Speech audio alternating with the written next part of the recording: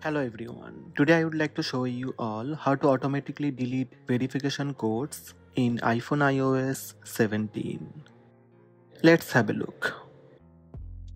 First, open Settings app from your iPhone home screen.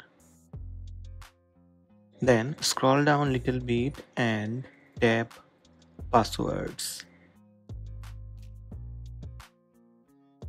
Unlock your phone with Face ID or passcode.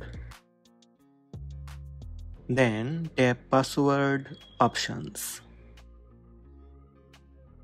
Under Verification Codes, turn on the button beside Clean Up Automatically. Automatically delete verification codes in messages and mail after inserting with autofill.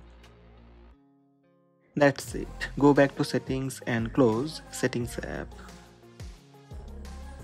So these are the steps to automatically delete verification codes in iPhone iOS 17.